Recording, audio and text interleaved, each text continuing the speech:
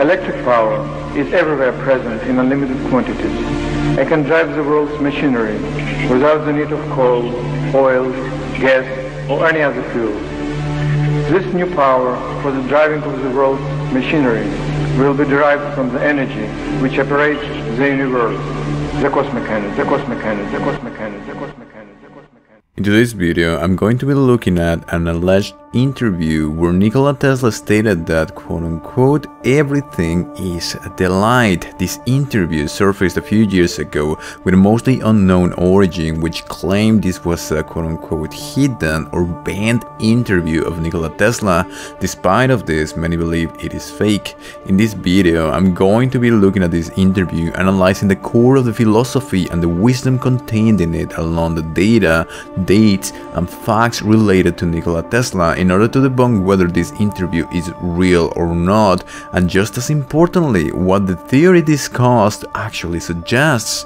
This is an in-depth look at the figure of Nikola Tesla. I will offer my final verdict at the end of the video, but one thing is certain: even if the interview is fake, it contains an in-depth understanding of Tesla's core philosophy, and the wisdom contained in it is thought-provoking and aligned with what the current research, ranging from quantum physics to altered states of consciousness, is suggesting. Before I move forward, I would like to remind you that if you want to join the growing discussion on consciousness and would like to be notified on the latest scientific discoveries and theories surrounding this topic and how they connect to ancient mythologies and philosophies, please like the video, subscribe to the channel, as I'll try to upload at least one video per week as I continue with the outline. As mentioned in the previous video, this interview is going to be split into different parts, 2 or 3 parts most likely. This is the second part of this interview. Everything is the light, allegedly given by Nikola Tesla. If you haven't watched the first part, I'm going to link it somewhere in the screen right now. However, if you're just interested in this part of the interview, it's not necessary that you watch the first part, since in the introduction I explain everything that there is to do about this interview and what is the ultimate goal of this series of videos. Anyway, thank you so much for watching, and hopefully you'll enjoy it. Alright, so in this next little snippet, it starts going into the theory of relativity. So journalists are complaining that you're attacking relativity. The strange is your assertion that the matter has no... I think some of the grammatical issues with this interview come from the translation, which was from an Eastern European country. The translation in English is a little bit strange. I think this is why. The strange is your assertion that the matter has no energy. Everything is imbued with energy. Where is it? First was energy, then matter. Now this is something that I've been going into, the whole idea that everything comes from a metaphysical field, and if you go in ancient philosophies, the matter is the flesh and the energy is the spirit, and the flesh is nothing. It's all about the spirit, according to some of the ancient philosophies. So it says here, what about the birth of the universe? This is supposedly Tesla saying matter is created from the original and eternal energy that we know as light. Now this is some, as I've been trying to talk about this, people are like, no, this is nonsense. You're saying everything is like that. That's woo, that's nonsense. But when you say maybe everything is made of eternal energy, well, maybe. Okay, the concept of eternal energy or energy as a whole is yeah, you cannot deny it. Or when you say it's light, then it's weird, it's whatever, because we get lost in the connotation and in the semantics. If we think of the idea of photons, we think on the idea of light. As soon as you think that is a very specific thing, that everything at the core, what are we talking about? And this is why the theory of relativity is brought upon here, because the idea of relativity is that everything is strings and it comes from vibration. But what is vibration? Is vibration energy? What is energy? Energy is translated into electromagnetic energy. This is what I'm gonna go into the next one. It is plausible that everything in the universe can at its core be explained by electromagnetic energy. Probably in this video I'm just gonna go into the interview, and then in the next video I'm gonna go into this, but this is what we're talking about, aka light. You do the whole correlation with the report that I'm talking about, are very recent. So we talk eternal energy, okay, we talk a line, might be the same thing. This is what we're talking about. It's shown that there have been stars, the planets, men, and everything on earth and in the universe. Matter is an expression of infinite forms of light. Same thing goes again, the infinite forms of light expressing as different things.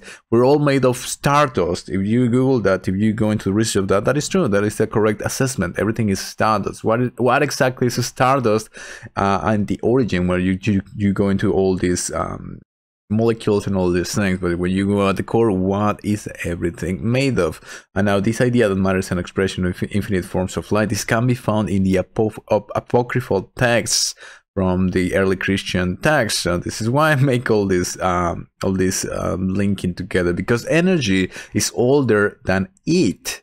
There are 4 laws of creation. The first is that the source of all the baffling dark plot that the mind cannot conceive or mathematics measure in that plot fit the whole universe. The second law is spreading darkness. This is another one, which is the true nature of light. This is very, very interesting. And in some other mythologies, there's this thing about darkness and light, and darkness being the true nature of light.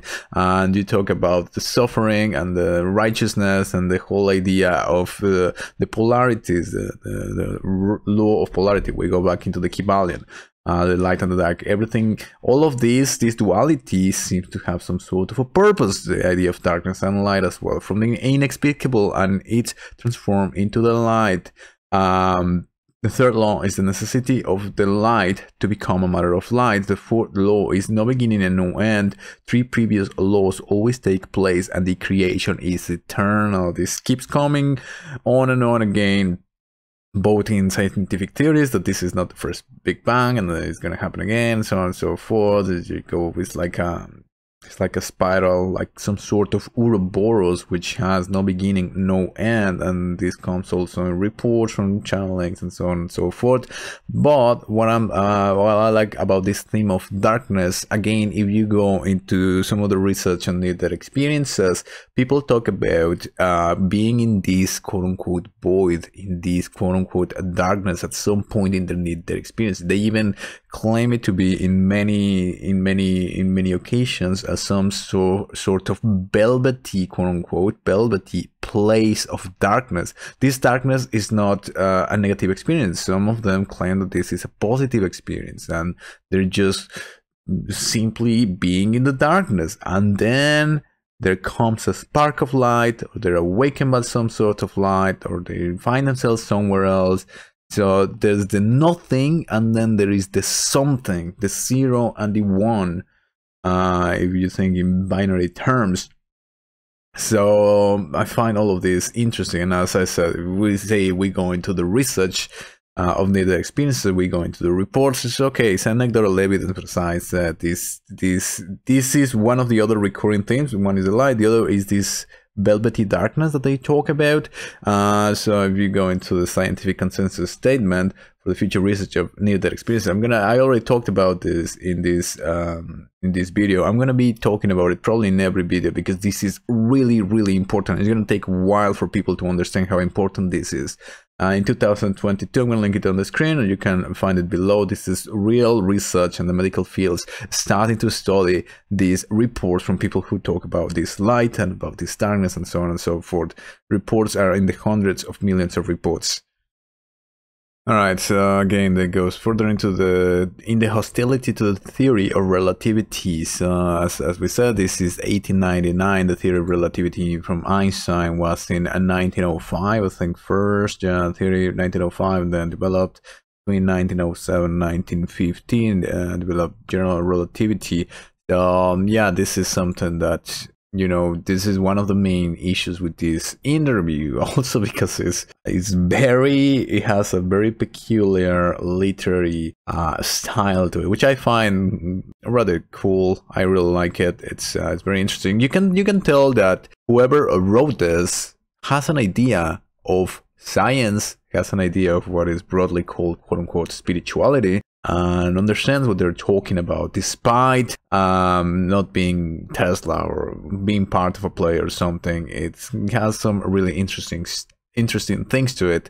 So just remember, it is not curved space, but the human mind which cannot comprehend infinity and eternity. If relativity has been clearly understood by its creator, he would gain immortality, even yet physically, if he is pleased. This is I am part of a light, and it is a music. The light fills my six senses. I see it, hear, feel, smell, touch, and think. Thinking of it means my sixth sense. Particles of light are written note. All bolt of lightning can be an entire sonata. 1,000 bolts of lightning is a concert for this concert. So you can, if Einstein had heard these sounds, he would not create theories of relativity. These sounds are the messages to the mind that life has meaning, that the universe exists in perfect harmony, and its beauty, the cause and effect of creation. This music is the eternal cycle of stellar heavens. Again, very, very strong. So this whole idea of immortality, I think also this alleged interview was placed in some sort of forum or interview or magazine or something dealing with immortality, which is why it is written here. But now this idea that in the UFO related literature, the concept of higher beings which have transcended physicality and have achieved some sort of immortality is present. This is part of the literature. I'm gonna be going into it. As I said, I don't know how I'm gonna put this in the channel, because one thing that I want to do in this channel is focus strictly on the scientific research. This video that I'm doing today related to Nikola Tesla's interview is going to go into the playlist Pragmatic Philosophy, where we can look into the philosophy, and then we can go into some of the other theories, and I'm going to be linking some actual scientific theories. For example, that scientific consensus statement, that's a real published research by a group of people from different medical fields, from different universities. So we're tying some of this philosophy with the actual research. However, when it comes to the more no, I'm gonna go ahead and say crazier, more far-fetched ideas, which are themes and which repeat over and over just in the literature, because we have no research, we have no way to prove any of this. I'm gonna find a way to introduce it in this channel. It keeps going saying, so you hear the music and so on and so forth, and it goes into Einstein. No, I have nothing against Mr. Einstein. He is a kind person and has done many good things, some of which will become part of the music. And it reminds me of Nietzsche, so how some people are seen dancing, but some of the other people cannot hear the music, something of that nature. I will write to him and try to explain that the ether exists, and that its particles are what keep the universe in harmony and alive in eternity. And this is something that I've been talking about, the whole idea that we live in some sort of a matrix of information, and everything is information. This ether, this potential energy that exists everywhere is a real thing, and everything is some sort of a network of quote-unquote, call it consciousness, call it quantum field, call it morphic resonance, call it electromagnetic energy, electromagnetic field, call it what you want. This ether exists. So going into Einstein, the whole idea that proving Einstein wrong, some scientists, the ones who won the 2022 Nobel Prize in Physics just in this year, I have to repeat, this was written in 2012, so saying that Einstein was wrong in 2012 was probably really far-fetched. But in 2022, now that we have the Nobel Prize in Physics, I made a video about it saying that the universe is not local. They proved Einstein wrong, and as it says here, he's a kind person who has done many good things. It's not that Einstein absolutely was. He was a scientist. He just couldn't put together the idea that the universe is not locally real, that anything traveled faster than the speed of light. It would mean that the universe is not real as we think it is, and I go into it in that video. I'm gonna link it somewhere on the screen, you can find it below. So Einstein, the work of Einstein, just going in depth into all of this, was huge for people not to fall into mistakes and to go and only after 100 years he was proven wrong, because now we have the technology to look into the whole thing. So the contribution of Einstein is huge. It's no hidden fact that I am a huge fan of Mr. Einstein here. Alright, so something that I found interesting here is that it says, tell me please, under what conditions angel adopt on the earth? As I said, this doesn't make a lot of sense, but this seems to be translated from an Eastern European language regarding a play. He goes on to say, I have 10 of them, keep good records, vigilant. I will document all your works, dear Mr. Tesla. So I go into something very esoteric around here. And then it says, Tesla saying, so I enjoyed every day and night. Write down, Nikola Tesla was a happy man. The fourth requirement is to adjust the physical assembly with a workman's body is a perfect machine. It goes to talk about food and some other things. Now, if you are someone who is making a literary work of creativity based on what seems to be admiration of Nikola Tesla, it's going further to say that he was a happy man, perhaps not being in the mind of Nikola Tesla, wouldn't that be a little bit offensive, a little bit pushing the envelope, a little bit crossing the boundary? I think so. So in the remote possibility that this is a real interview for Nikola Tesla, this makes sense that he talks about his own things, about some of his own ideas.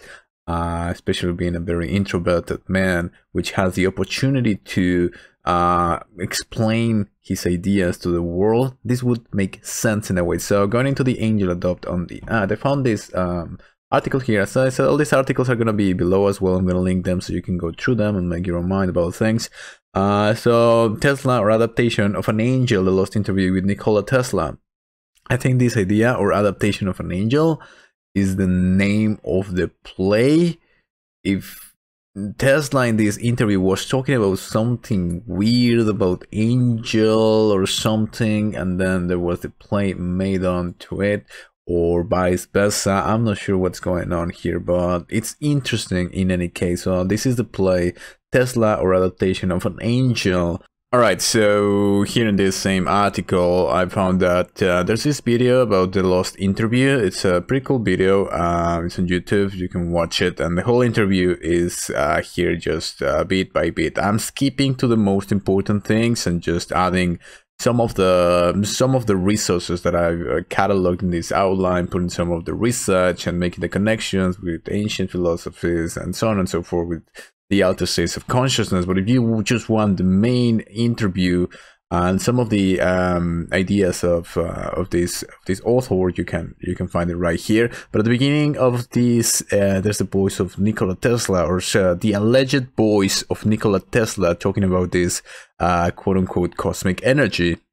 Electric power is everywhere present in unlimited quantities and can drive the world's machinery without the need of coal, oil, gas, or any other fuels.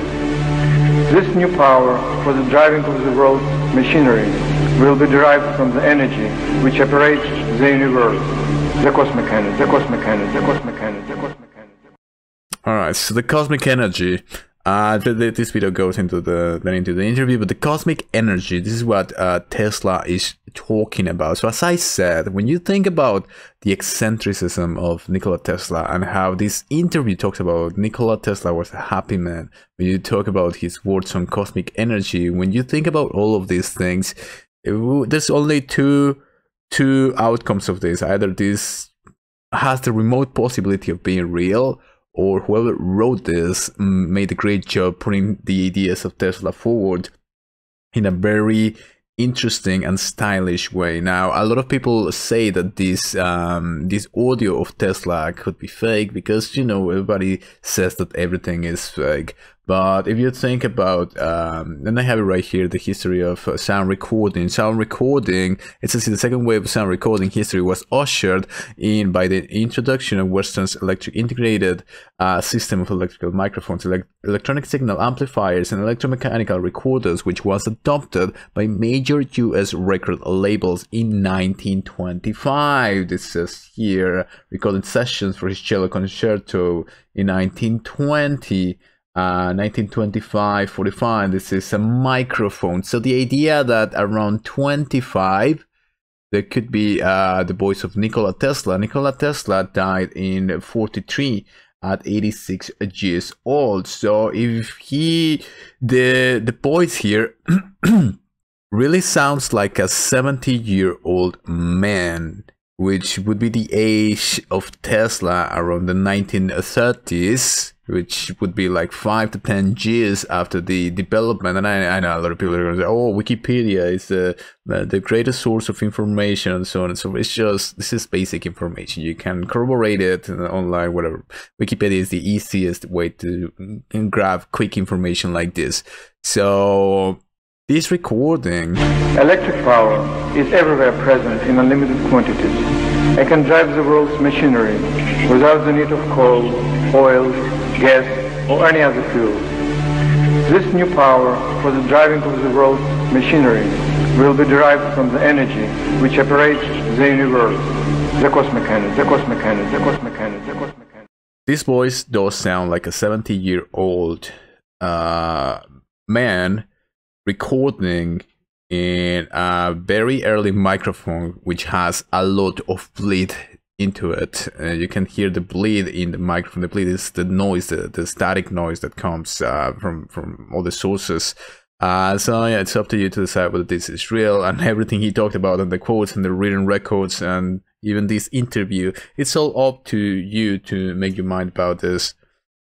Alright, it goes on this little article, as I said, I'm going to link it below. Electric power is everywhere present in unlimited quantities and can drive the world's machinery without the need of coal, oil, gas, or any other fuel. You have an audio of Tesla talking about this cosmic energy. The conspiracy about Nikola Tesla was about him creating a free source energy, unlimited energy, which is in the ether. As I said, there's a lot of literature on this, and as I am doing in this channel, I'm compilating all of the information and the research talking about this. Call it field, call it quantum conscious, call it whatever you want. He calls it the cosmic energy. This new power trade will drive the world machinery will deliver energy which operates the universe, the cosmic energy. A mind-boggling article had surfaced a little while back of a lost, intentionally hidden interview. It would make sense that this interview is hidden. You have, when you think about a case, when you think about finding the truth, you have to think about the intentions behind falsifying or hiding this thing. Is there a reason for it to be hidden? Yes. What would be the intention of the author of this, saying that Nikola Tesla was a happy man? As I said, if somebody had this admiration for Nikola Tesla, going past this boundary would be a little bit too much. But as I said, it's up to you to decide. The master of electricity, Nikola Tesla, the rumor suggests that the interview is fake, but how do we prove it? We cannot prove that it is fake or it isn't fake. We know that the interview comes from the theater play Tesla, or Adaptation of an Angel, meaning Adaptation of Tesla, by Stevan Pešić. I'm sorry if I'm pronouncing this incorrectly. I'm not sure, a Serbian playwright, but the real question remains, did Nikola Tesla really conduct such an interview? I'm not calling for Nikola Tesla wisdom or spirituality. This is the argument that I'm making in this video. Even if this interview was a fake, it still holds loads of thought-provoking wisdom. It does, and I am linking the research along this wisdom, and this is part of what I do in this outline. Apparently, this was done into a film twice in 2001, 2014. So this film, this adaptation of Angel thing is out there. I might go into it. I'm not sure what the whole thing is about. Apparently, as an inspiration to Stevan Pešić, again, I'm sorry if I'm pronouncing this incorrectly, to write this play, he used a true interview given by scientist Nikola Tesla for the magazine Immortality. As I said, he's speaking about immortality, tying with the theory of relativity of Einstein. This is another fact, that he was actually very critical of Einstein's theories. So if Einstein in his 20s maybe was publishing papers and there was a scientific community and he knew about Einstein, maybe that's the way that he knew about Einstein's theory of relativity 5 years before it was officially published in 1905. I don't know. For the magazine Immortality in his laboratory in Colorado Springs. So yeah, I'm not sure. I'm gonna link all of this. You make your own mind about this. Alright, so a few post-editing notes on this whole thing of everything is a lie, this interview by Nikola Tesla. I have to say everything, the whole interview, the whole recording on the interview, I had already made it before. It is only when I'm post-editing, when I'm editing the whole thing, where I start finding these little details which have me a little bit conflicted. I had to cut a lot of parts where I am completely sure that this interview is false. Nonetheless, it's interesting and it's exalting the work of Tesla, and at this point I have to say that there is the remote possibility that this interview could be real, perhaps even taken from a real interview and then enhanced in some way with the literary creativity of Stevan Pešić. I'm sorry if I'm pronouncing it incorrectly, or someone who collaborated with this play that I've been talking about. This is the main argument against this interview, because it is a little bit different to what to the Tesla that we would know from the interviews around the 1930s. So a few notes that I have to say about this. Before going into the notes, I just want to say that I'm gonna make a full-fledged playlist on I wanted to cover so much more in this second part of the video, but there's just too much about Tesla, and I'm gonna go into publications and around the 1930s dealing with the whole movement on Theosophy in New York, and how this interview might have been into a publication which is talked about at the end of this video. This publication, quote unquote, Immortality. I found real links to this publication, which seemed to be an actual publication from one of these occult groups that were forming up in the 1900s, related and contemporary to the movement of Theosophy, which happened in the 1930s. We have to remember that Tesla died in 1943 in New York, so all these movements were coming up in New York, and all these publications as well. So it does make sense that there was such an interview. Just hang on with me for a second. So according to this interview, it's coming from 1899. Now, the source of the interview is, we don't really have a source for this interview. It's not very clear where it comes from. All the things that we know is that there's this interview floating around, and it might have been part of this adaptation of an angel play by Stevan Pešić and from Eastern Europe around 1995. So even if this is fake, coming up with all of the information from Tesla, it's not like they could Google in 1995 every single detail about Tesla. So somehow they were very intimate with Tesla. As I mentioned in the interview, Tesla speaks about being happy, and throughout the interview there are a lot of little facts about Tesla where he's just talking about himself in a way that if it was forgery, if it was an exaltation of Tesla's work, it would be even offensive, claiming to know how Tesla felt in a way. So if we think about the dates, as I said, this publication was around the 1930s, when Tesla was talking about this cosmic energy in that alleged audio of Tesla. That was also, seems to be around the 1930s, because the first microphones started existing after 1925. So it could be fair to say that we don't know the source of this interview, and this interview was actually conducted around the 1930s, well on when we had radar, well on when we had the theory of relativity from Einstein. So all this would discard the counter arguments for this interview, saying that Einstein hadn't published the theory of relativity, that we didn't have any radar. So those things could go out of the window, saying that this interview was from the 1930s. Now, if we think of an old Tesla, and in the future videos I'm going to be talking about how he talks about looking back on his life he talks about some other things related to the place that he was living in New York. The last 10 years of Tesla's life was in a hotel in New York. So there's a lot of reference dealing with that, with those themes. So it all seems to be that this interview was on the last years of Tesla, and kind of a very contemplative Tesla, looking back at his life, looking back at certain things. Now, another thing that we have to look at, if we look at this as a case study, as some sort of just a case that we're trying to solve, we would have to look for a reason of why this interview was banned or hidden or lost. Is there a reason why such publication would have been banned somehow?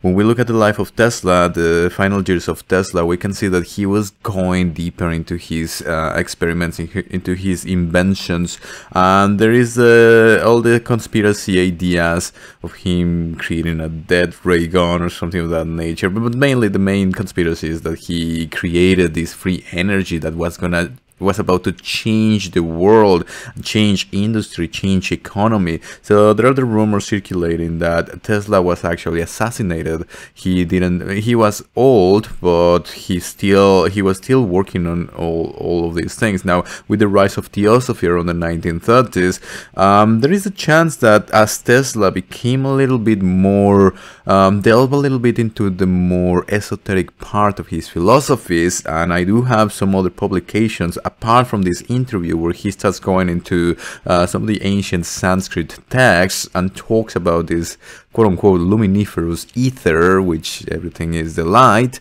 Luminiferous ether, look for it. I'm gonna be posting that in the future. He talks about that, relating to this energy that exists everywhere in the world and is the reason for all creation. He talked about that in a different publication outside of this interview. So everything seems to point out that Tesla might have been delving into this more esoteric part, going up with the groups and the occult groups happening in New York around the 1930s. So there is the remote chance that this interview might have been real. My current thoughts are that it was taken from a real interview by the playwriters of this quote-unquote adaptation of an angel play or something of that nature, and it was enhanced literally. So I'm gonna keep building on this. As I said, this is gonna be a full-fledged playlist because there's a lot to cover about this. So it's gonna be on both playlists. There's a new playlist coming about Nikola Tesla, and it's gonna be also on pragmatic philosophy. And there is also gonna be another playlist named Everything Is Alive, which is gonna contain these Tesla videos along with everything I've been talking about in the last few weeks with bioluminescence, and how I'm gonna tie all of this with the fact that scientists are proving that at the core everything is electromagnetic energy, aka quote-unquote light.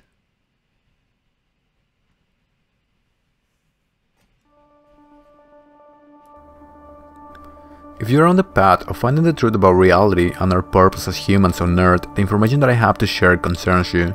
After a lifetime of research in philosophies ranging from Buddhism to the occult, I've encountered themes and patterns along some baffling information that is beginning to be seriously studied by science. A Rational Divine Outline, The Ghost of Jesus, is the first iteration of this project, where I analyze the message of Jesus without dogmatism, fanaticism, or religious bias. You can find my work available on Amazon on the link below. If you find this work valuable, consider subscribing, sharing, and following me on social media, as it will help others in the same path to find this information. Thank you for watching, and I'll see you next time.